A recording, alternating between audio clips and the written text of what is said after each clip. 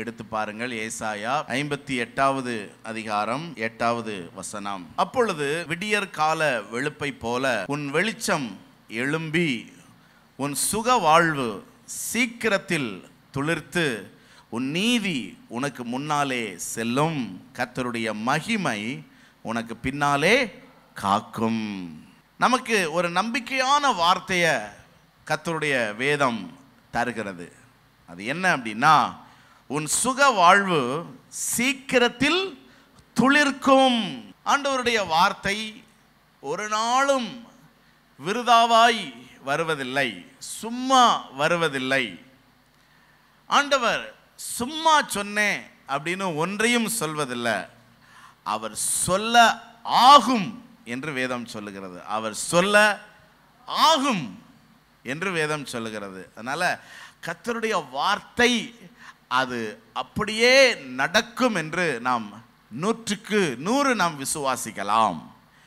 ஆகவே இந்த நாளின் வார்த்தை நமக்குள் ஒரு விசுவாசத்தையும் உற்சாகத்தையும் கொடுப்பதாக ஆண்டவர் சொல்றாரு. உன் சுக வாழ்வு சீக்கிரத்தில் துளிர்க்கும். ஒரு மொழிபெயர்ப்பில் you will quickly B healed அப்படின்னு போட்டிருக்கு.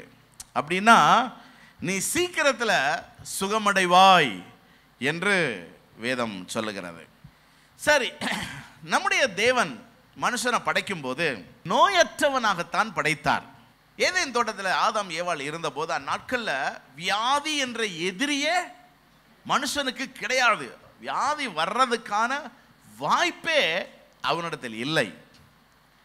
அவனுடைய சரீரத்திலோ மனதிலோ எந்த பாதிப்பும் ஏற்பட அவனுக்கு வாய்ப்பே இல்லை. அப்படி ஒரு சூழல்ல தான் மனிதன் படைக்கப்பட்டிருந்தான்.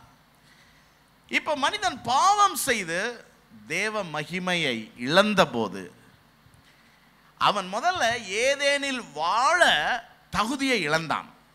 புரியுதா? நோயற்ற ஒரு இடத்தில் வாழ்வதற்கான தகுதியை அவன் இழந்து ஏதேனிலிருந்து அவன் துரத்தப்பட்டான். இன்னைக்கு நம்ம வாழ்ற இந்த சூழலுக்கு மனிதன் வந்தான். என்ன? ஸோ அன்னிலிருந்து அவன் வியாதி என்ற எதிரியோடு என்ன செய்ய வேண்டியதாயிற்று? போராட வேண்டியதாயிற்று. இருந்தாலும் நம்ம தேவன் ரொம்ப ரொம்ப ரொம்ப ரொம்ப ரொம்ப ரொம்ப நல்லவர் பாருங்க. அதனால இவன் வியாதியில கடந்து சாகட்டும் அப்படின்னு ஆண்டவர் என்ன செய்யல, விடல. ஆண்டவருக்கு தெரியும் ஏதனை விட்டு இவன் போனான்னா வியாதி உண்டு, நோய் உண்டு, பலவீனம் உண்டு, வேதனை உண்டு, கண்ணீர் உண்டு, கஷ்டம் உண்டு என்று ஆண்டவருக்கு தெரியும். அதனால ஆண்டவர் அந்த நோய்க்கான பரிகாரத்தையும் ஆண்டவர் வைத்து இருந்தார் மனுஷனுக்கு. அதனால தான் அவர் ரொம்ப நல்லவர்னு நான் சொல்றேன். நோய்க்கான பரிகாரத்தையும் கர்த்தர் வைத்திருந்தார். சில விஷயங்கள் நான் உங்களுக்கு சொல்றேன் பாருங்களேன். ஒன்றுமே செய்யாமலேயே சில வியாதிகள் சுகமாகிவிடும். தெரியுமா உங்களுக்கு? சில வியாதிகளுக்கு நீங்க ஒண்ணுமே பண்ண வேண்டியதில்லை, அது வாட்டுக்கு விட்டீங்கன்னா அது வாட்டுக்கு சரியா போயிடும். நம்ம தான் என்ன செய்ய மாட்டோம், விட மாட்டோம். அதுக்கு சீவி சிங்காரிச்சு கொண்டைய போட்டு 4 கிளிப்பை குத்தி ஐயோ ஊருக்கெல்லாம் நமக்கு சளி பிடிச்சிருக்குன்னு என்ன செஞ்சிடும், எனக்கு சளி பிடிச்சிருக்கு, எனக்கு சளி பிடிச்சிருக்கு, எனக்கு சளி பிடிச்சிருக்கு, எனக்கு சளி பிடிச்சிருக்கு. அது வாட்டுக்கு விட்டீங்கன்னா அது வாட்டுக்கு மேலே கீழேயும் போயிடும். அப்படிதான் ஆண்டவர் நம்மளை படைச்சிருக்கிறார். நான் சொல்றது புரியுதா? சில வியாதிகளை நம்ம கண்டுகொள்ள வேண்டிய அவசியமே இல்லை. ஏன்னா நமக்குள்ள நோய் எதிர்ப்பு சக்தியை கர்த்தர் என்ன செஞ்சிருக்கிறார், வச்சிருக்கிறாருங்க. அது உள்ள இருக்கிற நோயோட என்ன செய்யும், ஃபைட் பண்ணி அவ்வளவு எதிரிகளையும் தள்ளிடும் வெளியே. அதுக்காக கர்த்தருக்கு ஒரு அல்லேலூயா சொல்லுங்க பார்க்கலாம். இது ஒன்று. அப்புறம் சில நோய்க்கு இயற்கையிலேயே மருந்துகளை தேவன் வச்சிருக்கிறார். மரம் செடி கொடிகள் தாவரங்கள்ல மூலிகைகள்ல தேவன் மருத்துவத்தை என்ன செஞ்சிருக்கிறார், வச்சிருக்கிறாருங்க. இந்த பறவைகள் மிருகங்கள்லாம் தங்களுக்கு தீமை நேரிடும் போது எந்த டாக்டர்கிட்ட போகுது? வெட்டினரி டாக்டர்கிட்ட போகுதா? எந்த டாக்டர்கிட்ட போகுது? அதுக்கு தெரியுமா டாக்டர் ஒருத்தர் இருக்கிறாரு படிச்சுட்டு நமக்காகவே உட்கார்ந்துக்கிட்டு இருக்கான்னு தெரியுமா? அது இந்த மாதிரி காடுகளுக்குள்ள போய் மூலிகைகளை அதுவே மேய்ந்து தங்களுக்கு அதுவே சுகத்தை என்ன செய்கிறது? தேடிக்கொள்ளுகிறது. எங்கேயாவது நாய் கேன்சரில் செத்துச்சு நீங்கள் பார்த்துருக்கீங்களா? மாடு அல்சரில் செத்துச்சு நீங்கள் பார்த்துருக்கிறீங்களா? சொல்லுங்க. காக்கா வலிப்பு வந்துச்சு அப்படின்னு நம்ம தான் அந்த வலிப்புக்கு காக்காவை இழுத்துக்கிறோம். ஆனால் காக்காவுக்கு எங்கேயும் வலிப்பு என்ன செய்யறதில்ல, வர்றதில்ல. யோசித்து பாருங்க. பாருங்க, கீரி இருக்குல்ல, அது பாம்பு கூட சண்டை போட்டதுக்கப்புறம் ஒரு குறிப்பிட்ட மூலிகையை நோக்கி செல்லுமா. போய் அந்த மூலிகையில் நல்லா உருண்டு எழுந்துச்சு வந்துருமா. ஏன்னா இது பாம்போட சண்டை போடும்போது பாம்பு குண்டக்கு மண்டக்கு என்ன செஞ்சுருக்கோம், கொத்தி இருக்கும். அந்த விஷம் தனக்குள்ளே ஏறாதபடிக்கு இது என்ன செய்யுமா, போய் அந்த மூலிகையில் அது சரியாயிருமா. எங்கேயாவது பாம்பு கடிச்சு கீரி செத்துச்சின்னு பேப்பரில் செய்தி வந்திருக்குதா? இல்லை. உலகத்தில் நம்ம அப்படி ஒன்று கேள்விப்பட்டதே கிடையாது. கீரியை கண்டா எதுதான் பயந்து ஓடும்? பாம்பு தான் பயந்து ஓடும். அது மாதிரி வயிறு சரியில்லை, ஸ்டமக் அப்செட்டுங்கிறது ஸ்டமக் இருக்கிற எல்லா உயிரினங்களுக்கும் என்ன செய்யும், வரும்.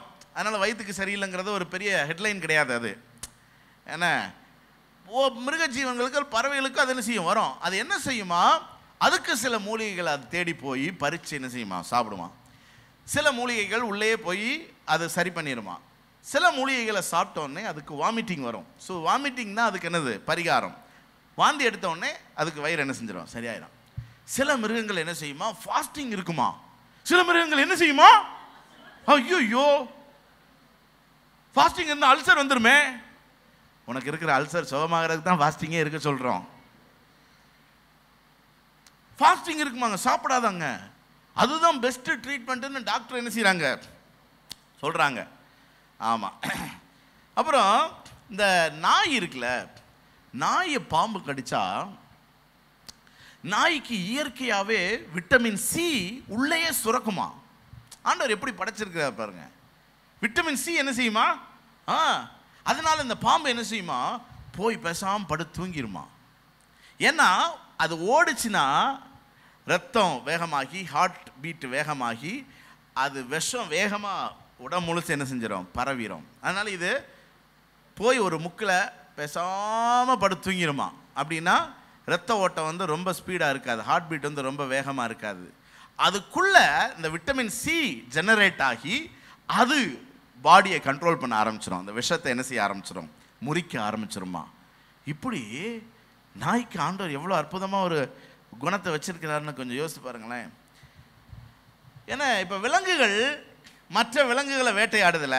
அதாவது தேவன் எவ்வளவு நல்லவர், உயிர்களை காக்கிறதுல அவர் எவ்வளவு உத்தரவாதியாக இருக்கிறாருங்கிறத நீங்கள் புரிஞ்சுக்கணுங்கிறதுக்காகத்தான் விலங்குகளை வேட்டையாடுது. தப்பு கிடையாது. இதை நீங்கள் இந்தியன் பீனல் கோடு படி எந்த மிருகத்தையும் தூக்கி நீங்கள் ஜெயிலில் என்ன செய்ய முடியாது, போட முடியாது. அதுக்கு அதுதான் உணவு, அதனால அது என்ன செய்யுது, வேட்டையாடுது. ஆனாலும் ஆண்டவர் வேட்டையாடப்படுகிற மிருகங்களை வேட்டையாடப்படும் விதத்தில் படைக்கலையாமா. புரியுதா உங்களுக்கு? இப்போ ஒரு பெரிய மிருகம் சின்ன மிருகத்தை வேட்டையாடுது அப்படின்னா சின்ன மிருகம் பெரிய மிருகத்துக்கு உணவாகும்படி படைக்கலையாம். சில மிருகங்களுக்கு கர்த்தர் நல்ல கால் வளத்தை கொடுத்திருக்கிறார். அது என்ன செய்யும், பிச்சு பிடிங்கிட்டு ஓடிடும். புரியுதா?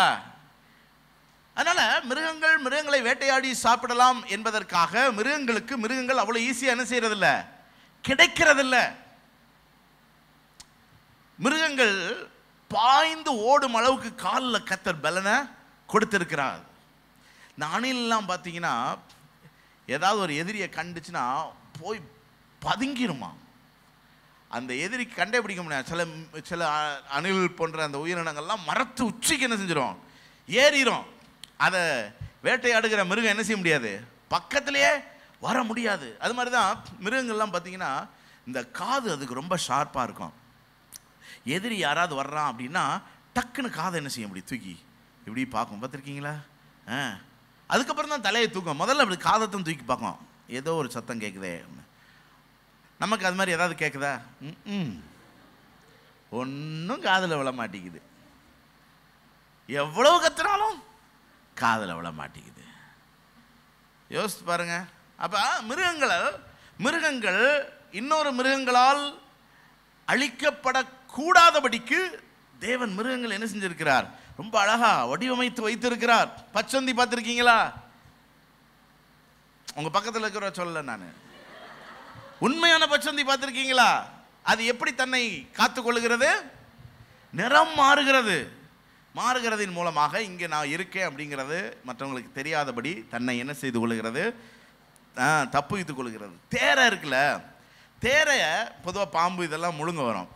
பாம்பு வந்து தேரையை ஒழுங்கிடும். ஏன்னா தேரை இவ்வளோதான் இருக்கும், பாம்பு வாய் நல்லா பெருசாக இருக்கும். இந்த தேரை என்ன செய்யும்? காற்றை உள்வாங்கி பலூன் மாதிரி ஊதிக்கிடுமா. இந்த பாம்பு எவ்வளோ வாயை திறந்தாலும் அது என்ன செய்யாதான்? உள்ளே போகாதான். இன்னொன்று இப்படி புஷ்ஷுன்னு வீங்கிறத பார்த்தோன்னே ஓடியே போயிருமா. என்னமோ ஒன்று இது ஜந்து அப்படின்ட்டு.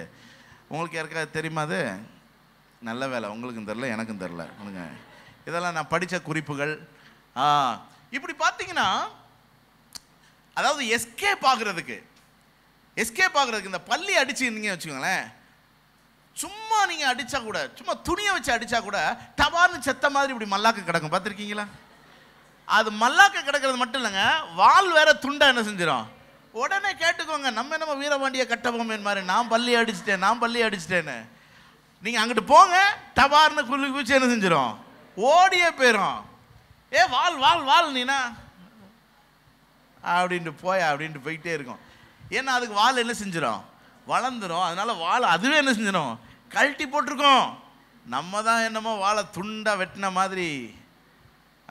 ஆனால் அப்படி ஒன்று பாருங்க, ஆண்டவர் அந்த ஜீவன்களுக்கு அப்படி ஒரு கிருபை என்ன செஞ்சிருக்கிறாரு, கொடுத்திருக்கிறாரு. பொதுவாக இந்த விலங்குகள் வந்து செத்த விலங்குகளை என்ன செய்யாது, சாப்பிடாது. செத்த விலங்குகளை சாப்பிட்ற சில ஜீவன்கள் இருக்குதுங்க. ஆனாலும் பொதுவாக சிங்கம்புலி கரடிலாம் வேட்டையாடி ஃப்ரெஷ் மீட்டை தான் என்ன செய்யும், சாப்பிடும். அதனால சில மிருகங்கள் என்ன செய்யுமா, எதிரிகளுக்கு முன்பாக செத்த மாதிரியே கிடக்குமா. கண்ணு மொழியெல்லாம் பிரிங்கி நாக்குறான் அப்படியே கிடக்குமா. அப்போ அதை வந்து பார்த்துட்டு செத்து போச்சுன்னு என்ன செஞ்சிருமா, போயிருமா. இதெல்லாம் நீங்கள் கொஞ்சம் யோசித்து பார்த்தீங்கன்னா, இந்த உலகத்தில் சாவதற்காக தேவன் எதையும் படைக்கவில்லை என்பதை எத்தனை பேர் விளங்கி கொண்டு கையை தட்டி தேவனை மகிமைப்படுத்த போகிறீர்கள்? அப்ப ஒரு ஐந்தறிவு மிருகமே சாகக்கூடாதுங்கிறதுக்காக அதை அவ்வளவு அழகா படைச்சிருக்கிறாருன்னா, உங்களெல்லாம் நான் சாகிறதுக்காக படைச்சிருக்கிறாரு. கொஞ்சம் யோசிங்க. ஒரு வியாதி வந்த உடனேயே ஆவி ஆத்மாவெல்லாம் நம்மளே ஒப்பு கொடுத்துருவோம் போல. முடியல ஆண்டவரே, நான் எங்கள் அம்மா அப்பாவை காட்டிலும் நல்லவன் இல்லை, என் ஆத்மாவை எடுத்துக்கொள்ளும். அப்படியே சரீரத்தை எடுத்துக்கிட்டாருன்னா நல்லது தானே, எங்களுக்கு அடக்கம் பண்ணுற செலவு மிச்சம். அப்படி சோர்ந்து போய் பயந்து போய், புரியுதா நான் உங்களுக்கு சொல்றது? அதாவது எந்த ஒரு கொடிய வியாதியை பற்றி யார் உங்களிடத்துல சொன்னாலும் நீங்கள் கவலைப்பட வேண்டிய அவசியமே இல்லை, பயப்பட வேண்டிய அவசியமே இல்லை. உடனே நம்ம அப்படின்னு சாக போகிறது கிடையாது. நம்மளை ஆண்டவர் அதற்காக சிருஷ்டிக்கலை. நம்ம பிழைத்திருப்பதற்கான ஏராளமான சத்துவங்களை கர்த்தர் நமக்குள்ள என்ன செஞ்சிருக்கிறாரு, வச்சிருக்கிறாருங்கிறத தான் நான் உங்களுக்கு சொல்ல வரேன். புரியுதா உங்களுக்கு? ஆமாம். அது மட்டும் இல்லை, சரியான உணவினால் எந்த நோயையும் நம்ம என்ன செய்யலாம், குணமாக்கலாம்.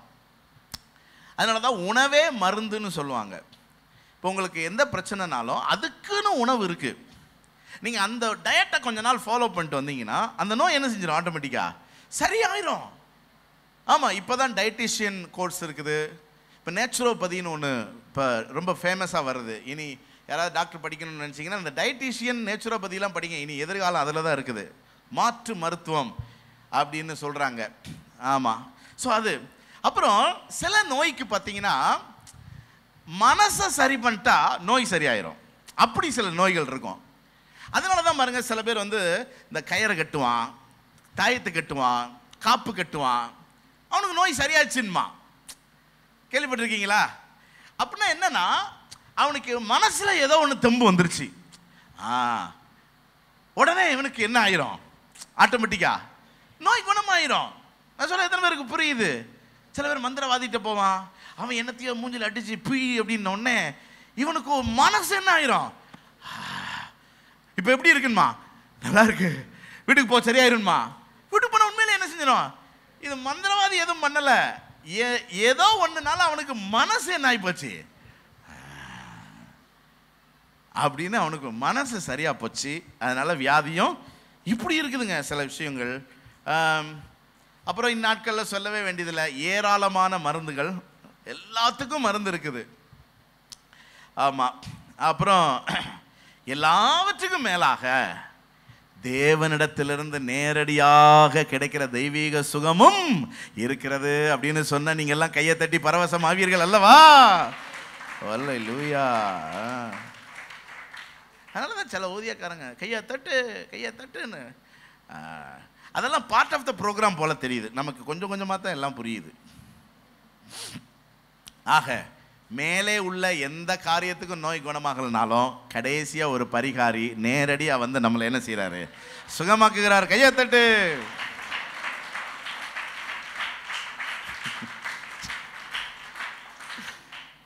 சரி சரி. ஆகவே எத்தனை பேருக்கு இப்ப தெய்வீக சுகத்தின் மேல நம்பிக்கை வந்திருக்குது? அதனால வியாதி அப்படின்ன உடனே யாரும் மரணத்தை எதிர்நோக்க வேண்டிய அவசியம் இல்லை, பயப்பட வேண்டிய அவசியம் இல்லை, சங்கடப்பட வேண்டிய அவசியம் இல்லை. அதனால தான் இந்த நாளின் வார்த்தை கூட நமக்கு ஒரு நம்பிக்கையை ஊட்டுகிறதாய் வருகிறது. உன் சுக வாழ்வு சீக்கிரத்தில் துளிர்க்கும். அப்படின்னா என்ன அர்த்தம்? சில காரணங்களால் காய்ந்து போன மரம் மீண்டும் ஜீவன் உண்டான உடனே என்ன செய்ய ஆரம்பிக்கும்? அப்படி பச்சையா துளிர்க்க ஆரம்பிக்கும். அதுக்கு பேர் தானே துளிர். அப்படின்னா நம்பிக்கை, வியாதியினால் நம்பிக்கை அற்ற ஒரு சூழ்நிலை இருந்தாலும் அதுலயும் ஒரு துளிர கர்த்தர் என்ன செய்கிறார்? துளிர்க்க பண்ணுகிறார். ஒரு சுகத்தை கர்த்தர் துளிர்க்க பண்ணுகிறார் என்றுதான் அதற்கான அர்த்தம். லாசருவை குணமாக்கும்படி தான் மார்த்தாள் மரியாள் வர சொன்னாங்க. நீ சிநேகித்த லாசரு வியாதியாக இருக்கிறான், வந்து சுகமாக்கிட்டு போங்க அப்படின்னா ஆண்டவர் வரலை. ஆண்டவர் வரும்போது அவனை அடக்கம் பண்ணி 4 நாளாக இருந்தது. அடக்கம் பண்ணி 4 நாள். அப்போ இயேசு காய்ந்து போனதுக்கப்புறம் வர்றாரு, ஏன்னா அழுகி போனதுக்கப்புறம் வர்றாரு. எல்லாரும் லாசருன்னு ஒருத்தன் இந்த உலகத்தில் இருந்தாங்கிறத மறந்து போனதுக்கப்புறம் வர்றாரு. பாருங்க, அவனை வெளியே வா அப்படின்ன உடனே வெளியே வந்தான். அப்ப அப்படிப்பட்ட தேவனுக்கு எப்படிப்பட்ட வியாதியும் குணமாக்க முடியும் என்கிறது தான் நமக்கு இந்த வசனம் சொல்லுகிற நம்பிக்கையா இருக்கிறது. சரி, நம்ம ஒரு 2 வாரமா ஒரு தொடர்ச்சியை நம்ம தியானிச்சுக்கிட்டு இருக்கிறோம். என்ன அப்படின்னா, வியாதிக்கான காரணம் என்ன? ஒவ்வொரு நோய்க்கும் ஒவ்வொரு பின்னணி உண்டு. இப்போ எல்லா காய்ச்சலும் ஒரே காய்ச்சல் கிடையாது. சில காய்ச்சல் வைரஸ் காய்ச்சல்பாங்க, அது 3 நாள் ஊசி போட்டால் சரியாயிரும். சில காய்ச்சல் அந்த 3 நாளைக்குமே தாண்டி இருக்கும். அப்படின்னா டெஸ்ட் பண்ணுவாங்க, அது ஒரு வேளை டைஃபாய்டாக என்ன செய்யும் இருக்கும். அப்போ வைரஸ் காய்ச்சலுக்கு அதுக்கு மருத்துவம், டைஃபாய்டுக்கு அதுக்குன்னு ஒரு மருத்துவம், டெங்கு அப்படின்னா அதுக்குன்னு ஒரு மருத்துவம் இருக்குது. ஏன்னா கொரோனா காய்ச்சலுக்கு அதுக்குன்னு ஒரு மருத்துவம் இருக்கு. அது மாதிரி தாங்க நமக்கும் வர்ற எல்லா வியாதியும் ஒரே பின்னணியிலான வியாதி கிடையாது. வித்தியாசமான பின்னணி கொண்ட வியாதிகள் மனுக்குலத்தை ஆட்கொண்டு இருக்கிறது. நமக்கு வேதம் தான் இது எந்த பின்னணிங்கிறத நமக்கு என்ன செய்யுது, சொல்லுது. டாக்டர்கள் சொல்ல மாட்டாங்க இது எதனால வந்துச்சு அப்படின்னா, அது எதனாலையாவது வந்திருக்கோம் அப்படின்பாங்க. ஆமாம், இந்த நீங்கள் டாக்டர்கிட்ட ஏதாவது அலர்ஜி அப்படின்ட்டு போனீங்கன்னா அவர் ஒரு 200 பொருளை சொல்லுவார். சொல்லிட்டு இதில் ஏதாவது ஒன்றில் வந்திருக்கும் அப்படின்பாரு. சொல்லிட்டு சொல்லுவார், அதை நீங்கள் அவாய்ட் பண்ணிட்டீங்கன்னா உங்களுக்கு சரியாயிரும்பாரு. ஆமாம், இவரை அவாய்ட் பண்ணாதான் நமக்கு வந்து சரியாகும். ஆமாம் ஏங்க, இந்த 200 பொருளை அவாய்ட் பண்ணி இந்த உலகத்தில் வாழ முடியுமா நம்ம? இதில் எதை கண்டுபிடிங்கன்னு நமக்கு அவர் என்ன செஞ்சிருவார், பரீட்சை வச்சிருவார். மனுஷனுக்கு இது எதனால் வந்துச்சு அப்படிங்கிறத சொல்லவே முடியாதுங்க. ஆனால் வேதம் திட்டவட்டமாக நோய் எதனால் வருகிறது, அதனுடைய பின்னணி என்னங்கிறத ரொம்ப அழகாக தெளிவாக நமக்கு விளக்கி சொல்லுது. இதைத்தான் நான் உங்களுக்கு தொடர்ச்சியாக போய்த்து கொண்டிருக்கிறேன். முதல்ல மீறுதலால் வருகிற வியாதிகளை பற்றி பார்த்தோம். இதுதான் முதல்ல மனுக்குலத்துக்கு வந்த பிரச்சனையே. தொடாதே, புசியாதே, என்று சொன்னதை மீறி தொட்டாதனால் புசித்ததனால் மனுஷனுக்கு வந்த வீழ்ச்சி. அதுதான் நம் மனுக்குலத்தில் நடந்த முதல் பிரச்சனை. ஸோ அதுதான் பெரிய பிரச்சனை அன்னிலிருந்து இன்னைக்கு வரைக்கும். என்ன பாருங்க, குடி, போதை வஸ்துக்கள் இதெல்லாம் நம்முடைய ஆவிக்குரிய வாழ்க்கையை கெடுக்கிறது. அப்போ அது குடித்தோடனே கிட்னி போகுது, ஈரல் போகுதுங்கிறதெல்லாம் தாண்டி, ஏன்னா போகலைங்கிறதுனால தானே குடிக்கிறாங்க. ஆத்மா என்ன செஞ்சிருது? கெட்டு போயிருது. ஆனால் வேதம் என்ன சொல்லுது? உன் ஆத்மா வாழ்கிறது போல எல்லாவற்றிலும். அப்போ நம்ம இந்த பாவம் செய்யும் போது ஆத்மா கெட்டு போகுதே. ஈரல் கெட்டு போகலனாலும் எது கெட்டு போகுது? ஆத்மா கெட்டு போகுது. அதனால நமக்கு வாழ்வு இழந்து போகிறோம் நாம். ஸோ இந்த மாதிரி விஷயங்களில் ஆண்டவர் நமக்கு என்ன செய்கிறாரு? தொடாதே, புசியாதே, குடிக்காதே, அந்த பக்கம் போகாதே, அது சம்மந்தப்பட்ட மக்களோட பழகாதே, அப்படிலாம் ஆண்டவர் நமக்கு சில ரெஸ்ட்ரிக்ஷன்ஸ் கொடுக்குறாரு. மீறினா நமக்கு என்ன வருது? வியாதிகள் வருகிறது. அல்சர் வந்துட்டால் என்ன சொல்கிறாங்க? உப்பு புளி காரத்தை என்ன செய்யுங்க? குறைச்சிக்கோங்கிறாங்க. டான்சில் வந்துட்டால் என்ன சொல்கிறாங்க? குளிர்பானத்தை தொடாதீங்க அப்படிங்கிறாங்க. சுகர் வந்துட்டால் என்ன சொல்கிறாங்க? வெள்ளைச்சீனி, இன்னும் இந்த வெள்ளையாக இருக்கிற சோறு இதெல்லாம் என்ன செய்யாதீங்க, சாப்பிடாதீங்கிறாங்க. அவ்வளோதான். சரின்னு என்ன செஞ்சுக்கிட வேண்டியதான், தவிர்த்து கொள்ள வேண்டியது தான். ஆமாம். இப்போ பயப்படாதீங்க, கவலைப்படாதீங்கன்னா கேட்கணும்ல. கேட்கலன்னா என்ன ஆகும்? ப்ரெஷரு, தலைவலி, சகலமும் என்ன செய்யும்? வரும்.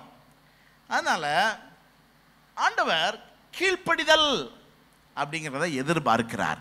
பார்க்குறாரா இல்லையா? பார்க்கிறாரா இல்லையா? பெற்றோர் சொன்னால் என்ன செய்யணும்?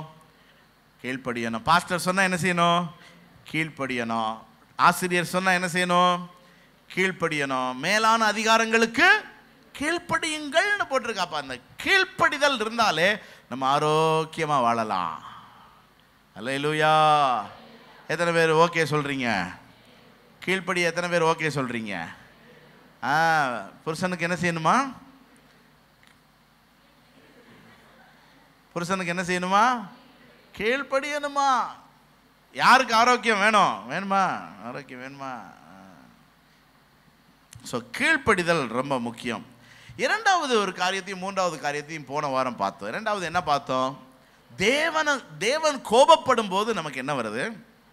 வியாதி வருகிறது. அதற்கு பரிகாரம் என்ன? தேவனை நல்லா துதிச்சு என்ன செய்யணும்? ஆராதிக்கணும்.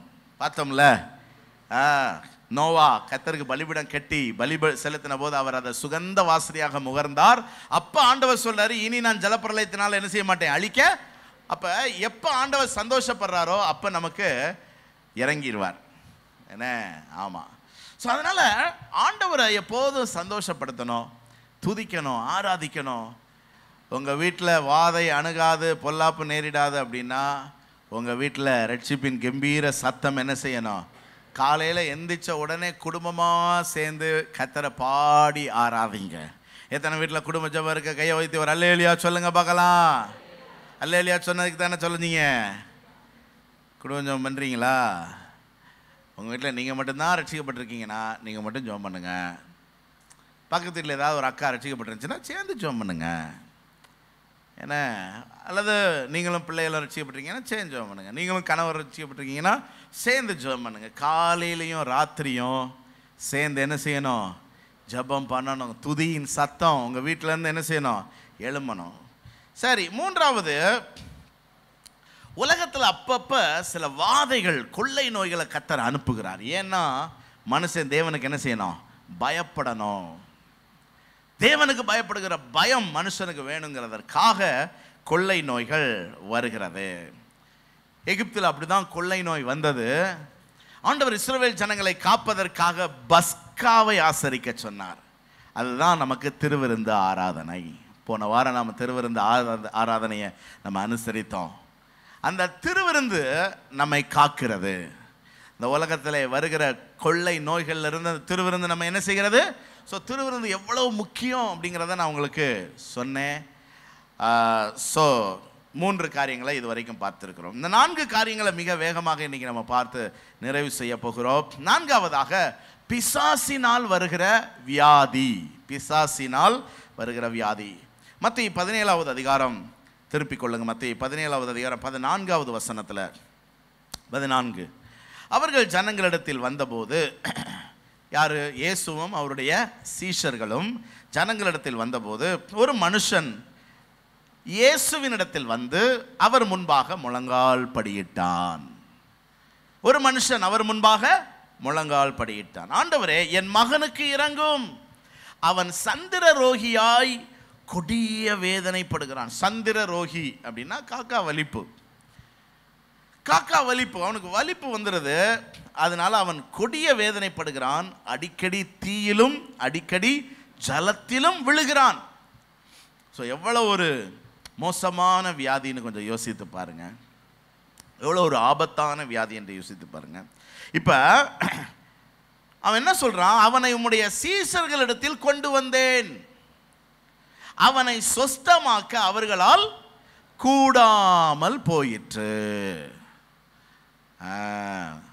யாரால சொஸ்தமாக்க முடியல? இயேசு கிறிஸ்துவின் சீஷர்களால். அதனால இப்ப யார்கிட்ட கொண்டு வர்றான் சொல்லுங்க சத்தமா?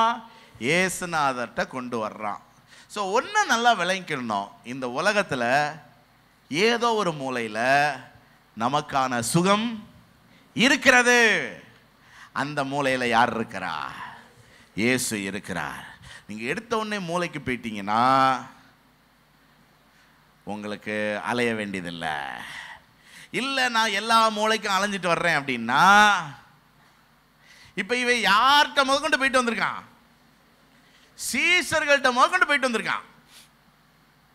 அப்போ அதுக்கு முன்னாடி யார்கிட்டலாம் போனானோ தெரில. என்ன, வைத்தியர்கள்ட்ட போயிருப்பான், மந்திரவாதிகிட்ட போயிருப்பான், போன வாரம் கேட்டோம்ல குறி சொல்கிறவங்ககிட்ட போயிருப்பான். இப்போ கடைசி யார்கிட்ட வாரான்? ஆனால் என்ன நற்செய்தினா, எங்கேயோ நமக்கு ஒரு சுகம் இருக்கு. எத்தனை பேருக்கு நம்பிக்கை வருது? அதான் சொல்லிட்டாரு, உன் சுக வாழ்வு சீக்கிரத்தில் துளிர்க்கும்னு. அதை பிடிச்சிக்கிட்டு ஜோம் பண்ண வேண்டியதுதான். சரி, இயேசு பிரதியுத்தரமாக யாரை பார்த்து திட்டுறாரு? சீஷர்களை பார்த்து. விசுவாசம் இல்லாத மாறுபாடுள்ள சந்ததியே. ஏன்னா அவங்களால எனக்கு ஜோம் பண்ணுங்கன்னு சொல்லி வந்த சந்திர ரோகியான மனுஷனுக்கு ஜோம் பண்ணி சுகம் வாங்கி கொடுக்க முடியல. அதனால ஆண்டவர் என்ன திட்டுறாரு? விசுவாசம் இல்லாத. இப்ப ஆண்டவர் அவங்ககிட்ட எதுக்கு போனீங்க, அவங்களால ஒன்றும் முடியாது அப்படின்னு சொல்லல. அவங்களால முடியலைங்கிறக்காக அவங்கள திட்டுறாரு. எப்பா என்னப்பா உங்களால ஏன்பா முடியாம போச்சு? முடியணுமே. பக்கத்தில் பார்த்து முடியணுமேன்னு சொல்லுங்க. செய்தி முடியணுமே நான் சொல்ல வரல. அவங்க ஜெபம் பண்ணி சுகமாக்க முடியும். சொல்லுங்க பக்கத்தில் பார்த்து, உங்களால ஜெபம் பண்ணி சுகமாக்க முடியணுமே. புரியுதா? எல்லாரும் சொல்லுங்க, என்னால ஜெபம் பண்ணி சுகமாக்க முடியணுமே. அப்படி முடியலனா திட்டு வாங்கணுமே. யார்கிட்ட? என்ன சொல்லி திட்டுறாரு? விசுவாசம் இல்லாத சந்ததியாரே அப்படின்னா கூட சரி. விசுவாசம் இல்லாத ஆண்டவருக்கு மட்டும் கோபம் வந்துச்சுன்னா எவ்வளோ அடமொழியை சேர்ப்பாருன்னு என்ன செய்ய முடியாது, சொல்லவே முடியாதுங்க.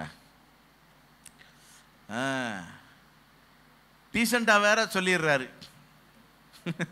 அதனால என்ன ஆண்டவரை இப்படி மோசமாக திட்டுறீங்கன்னு என்ன செய்ய முடியல, சொல்லல. ஆனால் உட்கார்ந்து யோசித்து பார்த்தா இது எவ்வளோ மோசமான திட்டா தெரியுது. விசுவாசம் இல்லாத ஒவ்வொரு தடவையும் குடும்பத்தையே இழுக்கிறாருங்க. என்ன விரியன் பாம்பு குட்டிகளை விரியன் பாம்புன்னு சொல்லிட்டா நீ ஒரு விரியன் பாம்புன்னு சொல்லிட்டா விரியன் பாம்பு குட்டினா யாரையும் சேர்த்து இழுக்கிறாரு, அம்மா அப்பாவையும் சேர்த்து என்ன செய்யறாரு, இழுக்கிறார். இங்க விசுவாசம் இல்லாத மாறுபாடு உள்ளவனே, மாறுபாடு உள்ளவளே அப்படின்னு சொல்லிட்டா, அதாவது மாறுபாடுங்கிறது ரொம்ப மோசமான வார்த்தைங்க. புரியுதா? அதனால் விசுவாசம் இல்லாதவனே, விசுவாசம் இல்லாதவளே அப்படின்னு சொல்லிட்டா அது ஒரு கேட்டகரியில் சேர்த்துக்கலாம். ரைட்டு, நம்ம குறை அப்படின்னா. மாறுபாடு உள்ளவனே அப்படின்ட்டா அது இன்னும் மோசம், ரொம்ப மோசமாக போகுது அப்படின்னா. சந்ததியே,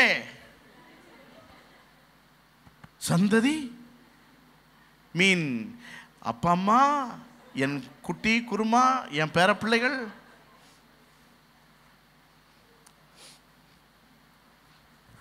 யாருக்காவது ஆண்டவர்கிட்ட திட்டு வாங்குறதுக்கு ஆசை இருக்கா? மனம் திரும்புங்க. பக்கத்தில் பார்த்து சொல்லுங்க, முடியணுமே. என்னது முடியணும்? ஜெபம் பண்ணி சோமாக முடியணும், இல்லாட்டினா திட்டு வாங்க முடியணும், ஏதாவது ஒண்ணுக்கு முடியணும். சரி, அடுத்து என்ன சொல்றாரு பாருங்க. அவனை என்னிடத்தில் கொண்டு வாருங்கள் என்றார். இயேசு சொல்லுங்க, பிசாசை அதட்டினார். அவன் எதுக்கு கூட்டம் வந்தான்?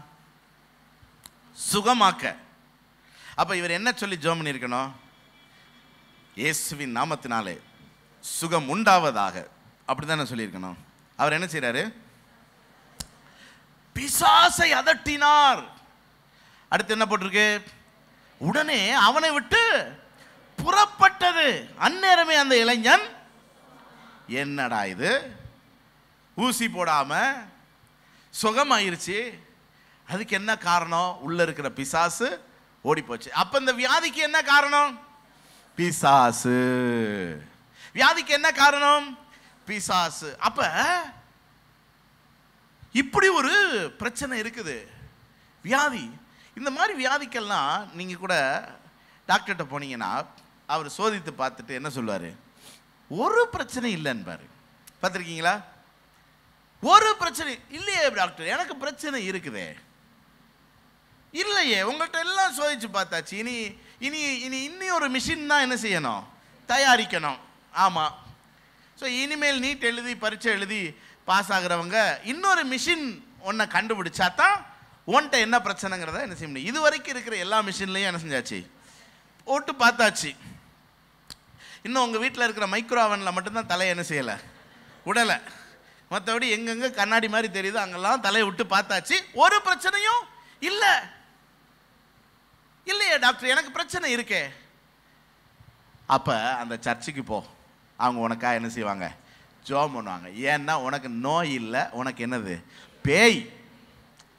சும்மா பேயின்னு சொல்லுங்களேன், ஏன் பயப்படுறீங்க? பிசாசுன்னா கொஞ்சம் டீசெண்டாக இருக்குன்னு. அதனால முந்தைய ஒரு பழமொழி சொல்லுவாங்க, நோய்க்கும் பார்க்கணும் பேய்க்கும் பார்க்கணும். ஏன்னா பிசாசினால் வருகிற வியாதியும் உண்டு. ஒரு அலையிலையா சொல்லுங்க பார்க்கலாம். முந்தைய ஒரு நாள் ராத்திரி 10 மணி தாண்டி இருக்கும், படுத்து தூங்கிட்டேன் நான் நல்லா. அப்போ ஒருத்தர் ஃபோன் அடிக்கிறார். பாஸ்டர், நான் கீழே நிற்கிறேன், ஜெபம் பண்ணணும் அப்படின்னார். சரின்ட்டு நான் போனேன். சட்டையை மாட்டிட்டு பார்த்தா அன்புதாஸ் பிரதர். சரின்னு கேட்டை திறந்து விட்டேன். 2 சகோதரிகள் கூட நின்றுச்சு. நல்லா சகாரா பாலைவனத்தில் பல நாட்கள் தண்ணி இல்லாமல் சுற்றி திரிஞ்ச மாதிரியே 2 சகோதரிகள். அப்படி ஒரு வெளிரி போன உருவம். இவங்களுக்கு தான் ஜெபம் பண்ணணும்னு.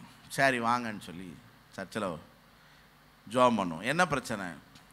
ஒரே ரத்த வாந்தியாக எடுக்குது.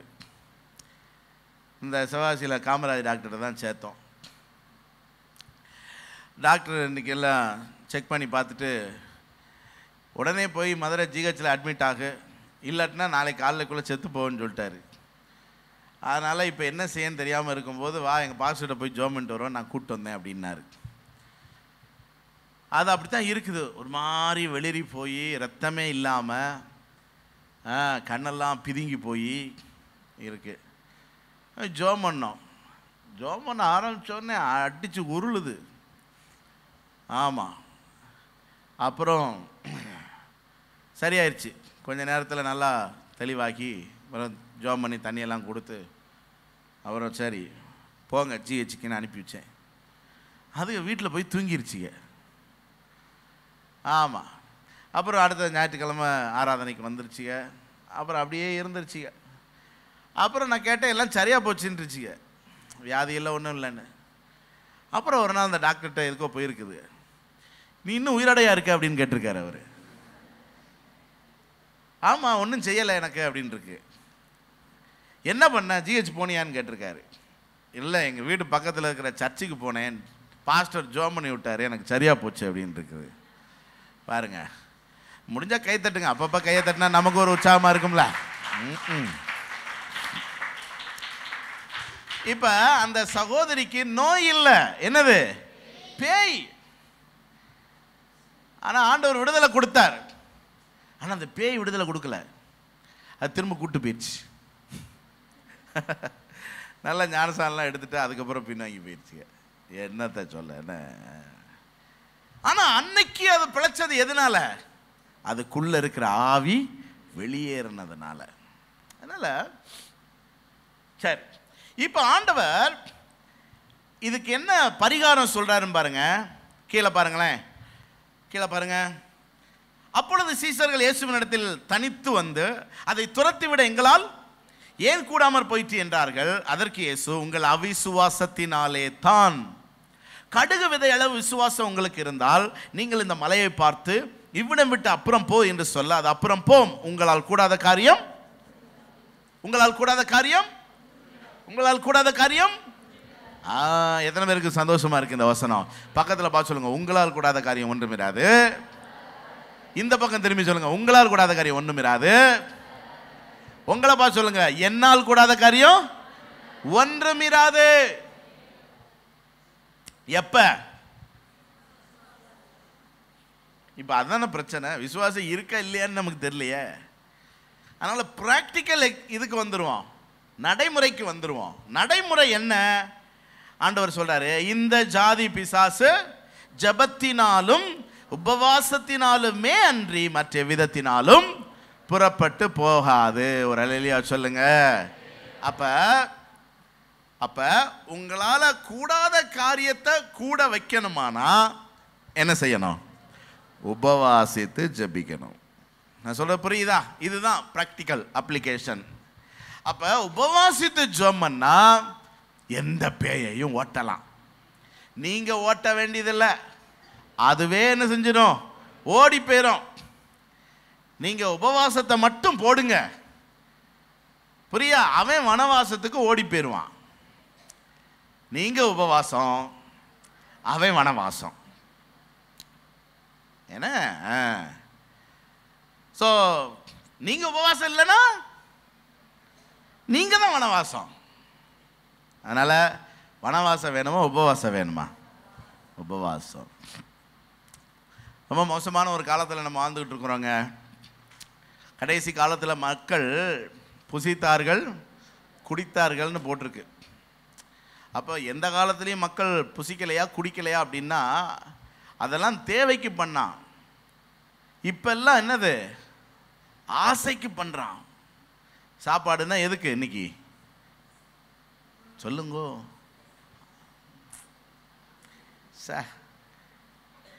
எவ்வளவு தன்மானம் இழுக்குது பத்தியல, ஆசைக்கு. இன்னைக்கு என்னது? வீட்டில் நம்ம சொல்லும்போது அது அவங்களுக்கு பிடிச்சிருந்தா தான் என்ன செய்வாங்க, இல்லாட்டினா ஆவி என்ன செஞ்சிடும். முந்தைய காலத்தெல்லாம் ஒரே மெனு தான். திங்கக்கிழமை சாம்பார், செவ்வாய்க்கிழமை புளிக்குழம்பு, புதன்கிழமை பருப்பு குழம்பு, வியாழக்கிழமை வெந்தய குழம்பு, வெள்ளிக்கிழமை பருப்பு ரசம், சனிக்கிழமை வெள்ளிக்கிழமை விரதம், சனிக்கிழமை பருப்பு ரசம். ஆனால் இப்போ எவ்வளோ வெரைட்டி தேவைப்படுதுன்னு. சரி சாப்பிடுங்க, உங்களை நான் யாரும் சாப்பிடாதீங்கன்னு சொல்ல. ஆனால் அப்பப்போ என்ன செய்யுங்க? உபவாசம் இருங்க. உபவாசித்து ஜெபம் பண்ணுங்க. உடலை வருத்தி ஆண்டுடைய சமூகத்தில் ஜெபம் பண்ணிங்கன்னா வல்லமை என்ன செய்யும்? வரும். விசுவாசம் என்ன செய்யும்? வரும். அன்னைக்கு உபவாசத்தில் கூட சொன்னேன், பேதுரு யோவானும் ஜெபம் பண்ணுறதுக்காக தேவாலயத்துக்கு போனப்ப பிச்சை கேட்டுக்கிட்டு இருந்தான் ஒருத்தன். அவங்க சொன்னாங்க, பிச்சை கொடுக்குறக்கு வெள்ளியும் பொண்ணும் இல்லை, 5 ரூபா கூட இல்லை, ஆனால் என்கிட்ட இருக்கிறத உனக்கு நான் தர்றேன் அப்படின்னு சொல்லி கையை பிடிச்சி எழும்பி நடந்துட்டான். அப்போ அவங்களுக்குள்ள என்ன இருந்துச்சு? அந்த பிறவி சப்பானியை எழும்பி நடக்க வைக்கிற வல்லமை இருந்துச்சுங்க. வல்லமை இருந்துச்சு. பொண்ணு வெள்ளி பெருசா, பிறவி சப்பானியை நடக்க வைக்கிற வல்லமை பெருசா? புரியுதா உங்களுக்கு? உங்க வீட்லையும் இந்த வல்லமையோட நீங்க வாழ்ந்தீங்கன்னா உங்களால் கூடாத காரியம் ஒன்றுமிராது. புரியுதா? அதனால வல்லமையை பெற்றுக்கொள்ளுங்க. இது அந்த வல்லமையை அப்டேட் பண்றதுக்குன்னே நீங்க ஒரு ஷெட்யூல் ஒதுக்குங்க. இன்னைக்கு உபவாசம், ஏன்னா கொஞ்சம் வல்லமை என்ன செய்யுது, எனக்கு தேவைப்படுது. இந்த வல்லமையை கொண்டு தான் என் வீட்டில் இருக்கிற பிசாசை நான் துரத்தணும். இந்த வல்லமையை கொண்டு தான் என் வீட்டில் இருக்கிற கடனை நான் சரி பண்ணணும். இந்த வல்லமையை கொண்டு தான் என் வீட்டில் இருக்கிற நோய்களை துரத்தணும். இந்த வல்லமையை கொண்டு தான் நான் ஜெயம் எடுக்கணும். இந்த வல்லமையை கொண்டு தான் நான் படிக்கணும். இந்த வல்லமையை கொண்டு தான் நான் எல்லாம் செய்யணும். வல்லமை வேணும். எத்தனை பேருக்கு ஆசையா இருக்கு வல்லமை வேணும்னு? ஆண்டவர் ஏதாவது பாரபட்சம் பார்க்குறாரா? யார்கிட்டயா ரெக்கமெண்டேஷன் லெட்டர் வாங்கிட்டு வர சொல்கிறாரா? இல்லை இல்லை. ஆண்டவர் என்ன சொல்கிறாரு? வந்து என் பாதத்தில் உட்காரு, நான் வல்லமை உனக்கு தாரேன். அப்படி கடலைப்பருப்பை தூக்கிட்டு வந்துடாத. வெறும் ஒரு செம்பு தண்ணியை மட்டும் வச்சுக்கிட்டு பச்சை தண்ணியை குடிச்சிக்கிட்டு தோத்திரம் பண்ணிக்கிட்டே இரு. பசியோடு தோத்திரம் பண்ண. புரியுதா? கொஞ்சம் உடலை வருத்தி தோத்திரம் பண்ண, உனக்கு நான் என்ன தாரேன்? வல்லமை தாரேன். உங்களால் கூடாத காரியம் ஒன்றும் இராது. அப்ப துரத்திடலாமா? எத்தனை பேருக்கு நம்பிக்கை வந்துருச்சு? சரி. ஐந்தாவதாக, நம்முடைய ஆவிக்குரிய நன்மைக்காக தேவன் அனுமதிக்கிற வியாதி அல்லது பலவீனம். தேவனே சில வியாதிகளை நமக்கு அனுமதிக்கிறார். இதை வச்சுக்கோ அப்படிங்கிறார். என்னன்னு கேட்டா நன்மைக்கு தான்ப்பா அப்படிங்கிறார். 2 கொரிந்தியர் 12வது அதிகாரத்துக்கு திருப்பிக்கோங்க. 2 கொரிந்தியர் 12:1. மேன்மை பாராட்டுகிறது எனக்கு தகுதி அல்ல. கர்த்தர் எனக்கு அருளிய தரிசனங்களையும் வெளிப்படுத்தல்களையும் சொல்லுகிறேன். பவுல் அப்போஸ்தலன், நான் என்ன பெருசா ஒன்றும் சொல்லிக்கல, ஆனாலும் கர்த்தர் எனக்கு கொடுத்த தரிசனங்கள் வெளிப்பாடுகளை பற்றி நான் உங்கள்கிட்ட என்ன செய்யணும்? சொல்லணும். சொல்லிட்டாரு. சொல்றாரு, ஒரு மனுஷனை அறிவேன். அப்படி தன்னை மேன்மைப்படுத்தாம சொல்றாராமா. ஒருத்த இருந்தான், அவன் யாரு? இவர் தான். ஆனா தன்னை உயர்த்தாம சொல்றாராமா. அவன் 14 வருஷத்துக்கு முன்னே 3ஆம் வானம் வரைக்கும் எடுக்கப்பட்டான். அவன் சரீரத்தில் இருந்தானோ சரீரத்துக்கு புறம்பே இருந்தானோ அறியேன், தேவன் அறிவார். அந்த மனுஷன் பரலோகத்திற்குள் எடுக்கப்பட்டு மனுஷர் பேசப்படாததும் வாக்கு கெட்டாததுமான வார்த்தைகளை கேட்டான் என்று அறிந்திருக்கிறேன். நம்ம ஆட்கள்னா என்ன சொல்லுவாங்க?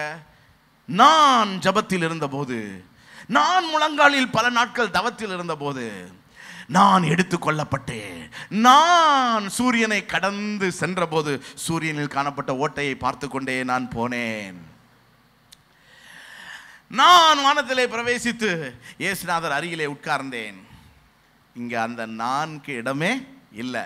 ஏன்னா இவன் ரொம்ப பயத்தில் இருக்கிறான். ஏன்னா நான்டா ஆண்டவர் நானாவே சுற்றுவார். நான் சாப்பிட்ருக்கீங்களா கடையில்? பட்டர் நான். ஆமாம், நம்மளையும் என்ன ஆக்கிடுவார்? பட்டர் நான் ஆக்கிடுவார். அதனால் பக்கத்தில் நான்